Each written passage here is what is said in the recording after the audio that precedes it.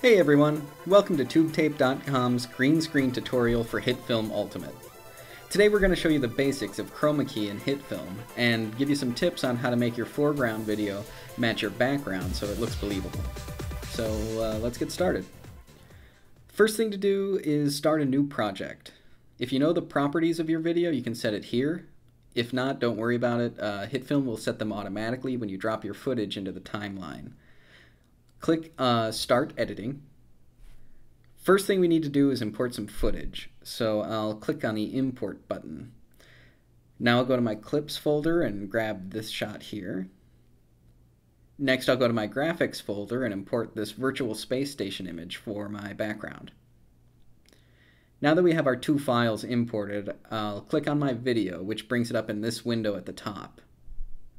I want to trim this clip and just use a few seconds of her turning and looking around. If you look on this little marker here, you can drag it to a spot you like and then hit the I key to set the in point. So now this is where the video will start. Next, I will drag the marker till I find a good spot for the end, say here, and then hit the O key to set the out point. Now I just need to drag it down to the timeline. Now that we have the video on the timeline, we need to create a composite shot so we can do our keying. Right-click on the clip and select Make Composite Shot. You can name it whatever you like. I'm going to name it Green Screen. You can leave these two settings as is and click Convert. This creates a new tab named Green Screen. Now that it's been converted, we'll be working with layers instead of video and audio like in the editor. Let's take the background image and drop it underneath our video layer. As you can see, nothing happens because the video layer is covering the background layer. In order to change that, we need to remove the green screen from the shot. In this window here, make sure the Effects tab is selected, then go down to Presets, Tools, Green Screen Key Ultimate, and drag that to your video layer.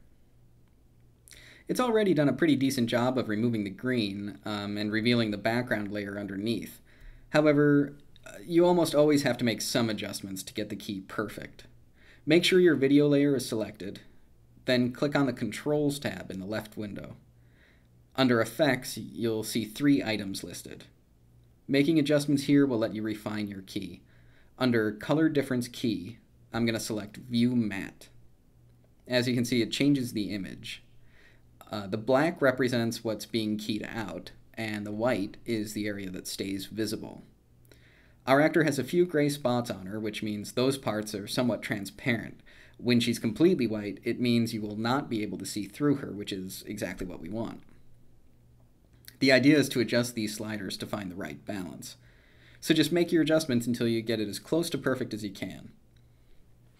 Now, under the Matte Cleaner option, we will add a small 0.5 to the choke setting. This will remove a few pixels around the actor, cleaning up the edges a little bit. Remember, when you light your green screen and actor correctly, the software will do a much better job keying out the green, and you won't have to spend as much time tweaking the settings. You can see our green screen is keyed out nicely, but we can still see the lights, camera, and the boom operator in the shot. When we draw a mask around an actor or an object, the area inside the mask will be kept, and everything outside the mask will be discarded. I'm going to select the Free Hand Mask tool and draw a quick mask around our actor. She doesn't move too much in this shot, so I can draw the mask fairly tight around her. And there we go. I'll scrub through this and make sure she doesn't move outside the mask. Make a few adjustments. And that looks good. So now our key looks good, but she still doesn't really look like she's part of the background. And this is the most challenging part of working with chroma key. Making your foreground and background look like one scene. Remember, the best special effects are the ones the audience never notice. And that's what we want to accomplish here. So there are a few things we can do to make her look like she's just, in the scene. First off, let's readjust her size and position. Make sure her layer is selected and open up the Transform setting in the Controls tab.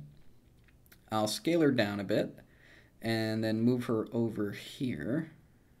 That's a good start. And so you can see already this is looking a little more natural. The next thing I'm going to show you is how to give her a shadow. This can really help sell that she's part of the virtual world. The first step is to make a duplicate of our scientist by selecting her layer and hitting Control-D.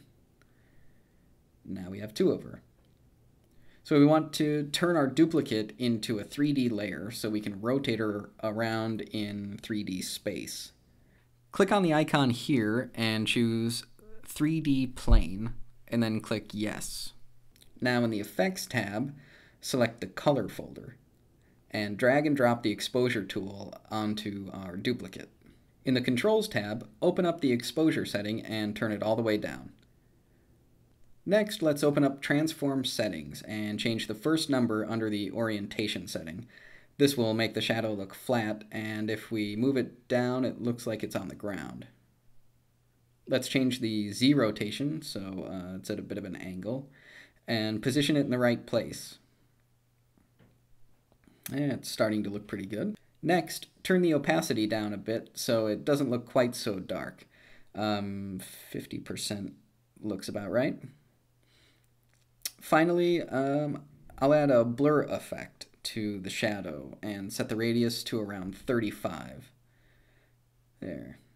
I think that looks pretty good. And as you can see when you scrub through the timeline, her shadow moves with her as well. Another important way to blend your shots together is by color grading your footage. So I'm going to go to the Effects tab, and under the Color folder is the Levels Histogram Effects. I'll drag that onto our clip, and then open that up in the Controls tab. The arrow on the left will affect the brightness of the shadows. The one on the right adjusts the highlights, and the middle arrow adjusts the midtones. I want to darken the image a bit, so I'm going to move the shadow adjustment to the right a bit, and the midtones to the right as well. I think I'll apply the same effect to our background image and just darken it up a little too. And that looks pretty good. Our background image has an alpha channel, which means this black area here is keyed out like our green screen footage. So if we place something behind it, it'll show through. HitFilm Ultimate has some very cool particle presets built in.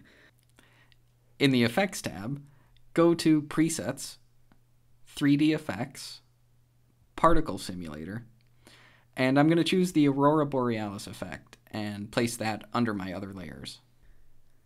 That looks a lot better than just black space. Now I want to fill in this little area down here, so I'm going to duplicate the layer. Rotate it on the x-axis so it's facing the opposite direction, and then move it down. That just gives us some cool movement in the background. The final touch I'm going to add is a look to the entire scene. I'm going to create a new grade layer by right-clicking in the blank area and selecting Grade Layer. Make sure the top layer is selected so it affects all the other layers below it. HitFilm Ultimate has some nice presets called film looks. You can also really easily make your own presets by using the color tools. I'm going to choose the Matrix Wash look, and I'll drag that to the grade layer. This gives the entire scene that greenish matrix look. What's really cool about the grade layer is that under the Control tab you can change its opacity level. The matrix look is cool, but I want to be a little more subtle, so under Transform I will turn the opacity down to about 70%. That doesn't look too bad. Here you can see what it looks like before and after. So that's the end of our HitFilm green screen tutorial. I hope you enjoyed it. I hope it helps you out. If you'd like to see more tutorials, you can find them at tubetape.com. Thanks for watching, and see you next time.